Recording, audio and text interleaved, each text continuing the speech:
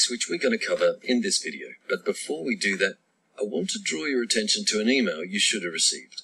It looks like this. This email is very important because it contains your login name and your organization administrator's name. We often call that person the org admin. When you receive this email, you'll be prompted to confirm your user details. This is where you enter your Aknx password for the first time. It's a good idea to keep a copy of this somewhere safe so that you can refer to it later.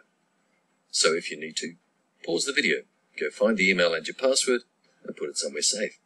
If you don't have these pieces of information, we'll tell you how you can recover them later in this video. Okay, so now that's all taken care of, let's take a look at how we log into Aconex. Firstly, go to Support Central and click the Login button at the top of the page. Select your project location. This is also referred to as your Aconex instance. If you're going to be using the same project location every time, go ahead and check Remember My Selection and then click Go. Under the Aconex logo, you'll see the project location you just selected. Now remember that email we mentioned earlier. Refer to that now and go ahead and enter your login name and password, then click the Login button. And that's it. Pretty straightforward. But what if you've misplaced your login email, forgotten your login, or entered the incorrect password?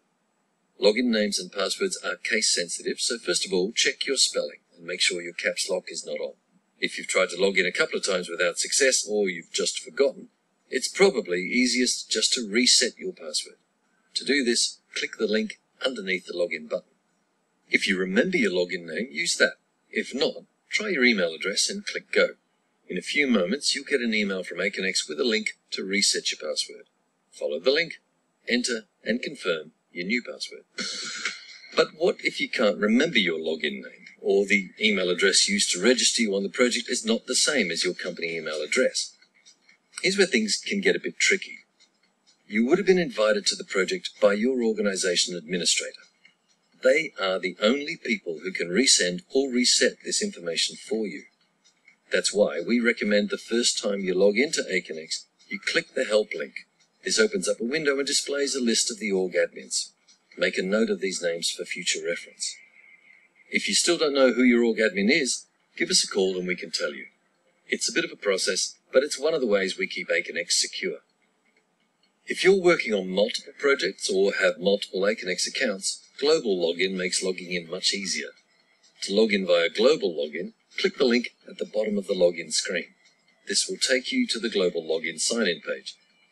If this is your first time, you'll need to go through a few steps to set up your global login ID. Fill in the information on this form. The email address you enter at this step will become your global login ID. This can be any email address that you own, and it's not necessarily your company email address.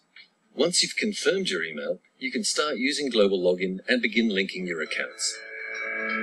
So, to recap, make sure you keep the email with your login information in a safe place and take a note of your org admin's names. If you forget your password and know what your login name is, you can reset your own password from the login screen. If you forget your login name and email address, you'll need to ask your org admin to reset it for you. If you don't know who your org admin is, you'll have to contact Aconex.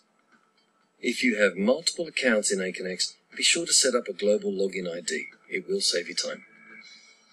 For more information on how to log into Aconex, visit the Login Help section of Support Central for detailed step-by-step articles. So that was a lot of information, but keeping your user details secure is really important. So let's move on and take a look at Aconex.